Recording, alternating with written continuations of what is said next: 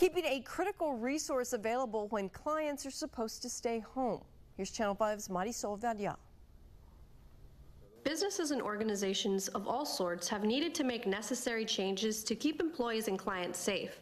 But for some, those changes puts the everyday norm of potentially saving lives at risk. Plasma is used as a starting material to make life-saving medicines. These medicines treat rare and chronic conditions, such as primary immune deficiencies. This is a condition where someone's immune system doesn't properly work. Vlasta Hakes is the Director of Corporate Affairs for Grifols, a pharmaceutical company that works with plasma donations and clinical testing laboratories to create blood plasma-based products. Plasma donations are especially important for patients with immunodeficiency disorders. That means their bodies cannot fight infections and diseases, and any decrease in plasma donations means they won't be able to have access to their everyday medicine, which heavily depends on plasma alone. So we ask that people choose. They can either go donate blood or they can choose plasma, but we encourage folks to do one of those and help somebody. In both cases, whether you're donating blood or plasma,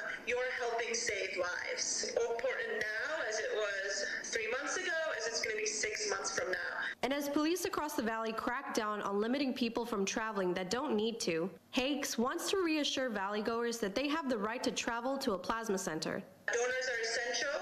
They are considered to be part of the critical infrastructure for healthcare, and we are always looking at the situation, how it impacts our plasma centers, including those centers in the Rio Grande Valley, and we are taking all the necessary measures to help ensure the safety of our donors and our employees. Plasma centers working in part with Grifols are checking both employee and clients' temperatures, practicing social distancing, and allowing those who are healthy to donate.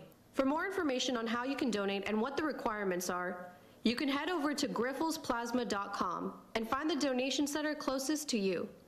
In McAllen, Marisol Villarreal, Channel 5 News at 6.